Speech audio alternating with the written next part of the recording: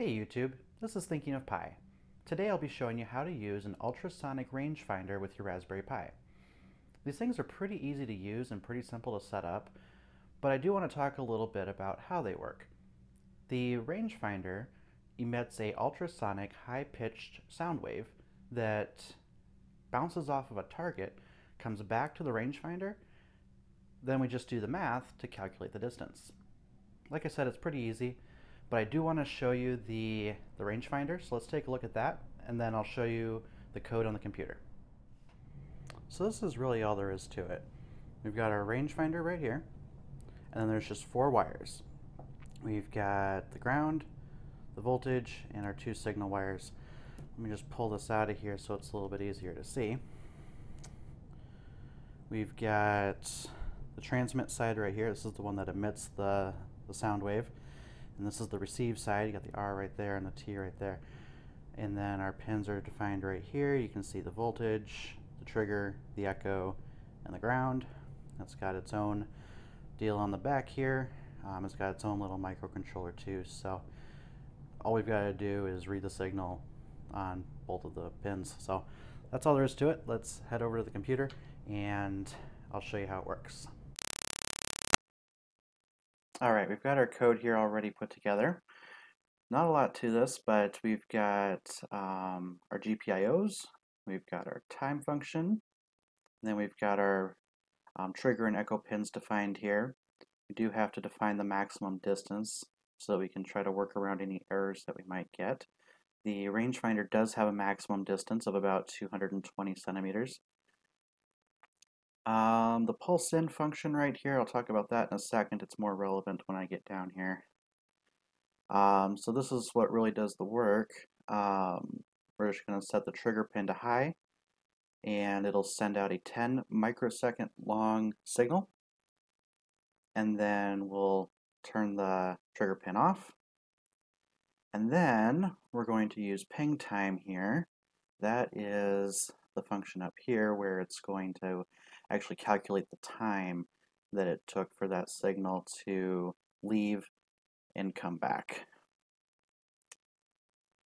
And then all we have to do is calculate the distance. We got our ping time multiplied by 340, which is the speed of sound, 340 meters per second at sea level. I'm a little bit above sea level, but it's not going to make too much of a difference. Divide that by 2 because you've got the distance going 2 ways, there and back. So divide that in half and then divide it by 10,000 because it was only a 10 microsecond signal. And then it returns the distance.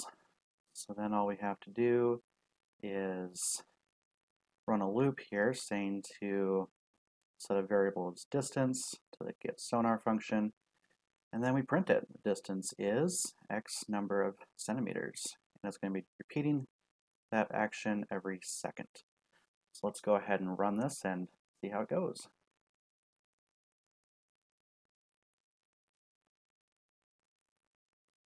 There we go. Just bouncing off the wall right now, about 125 centimeters.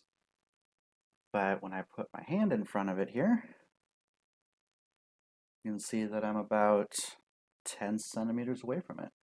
Get closer. I don't know what the minimum is on this. Let's find out. Oh, it's working pretty good. Oh, that's definitely not right.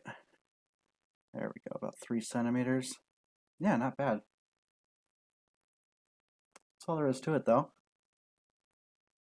Like I said, it's very simple. Something like this I see used a lot in robotics so that it knows if it's getting close to some kind of obstacle and what kind of changes it needs to make. They can also be used to measure the speed of sound. Right now, we know the speed of sound, and we know the time that it takes to get from point A to point B. But if we didn't know the speed of sound, we could set it up with a fixed distance and then just calculate time it takes and calculate the speed of the sound from there. That's pretty simple, but I'm not doing that today. I do intend to do something similar with my weather balloon project, but this rangefinder does not work at extremely cold temperatures, so I'm looking for a different one for that experiment. I'll keep you guys updated on that. Next week is actually going to be the last video in the beginner series. I'll be showing you how to use a simple accelerometer directly with the Raspberry Pi. So make sure you subscribe and don't miss out on that. And then the following week, I will be starting a series. I'll be starting a series on the balloon project. I'll be taking you through every step of how to do that. So again, make sure you subscribe so you don't miss out on any of it. It's going to be great. And I will talk to you all, guys. I'll talk to you all next week. Thanks.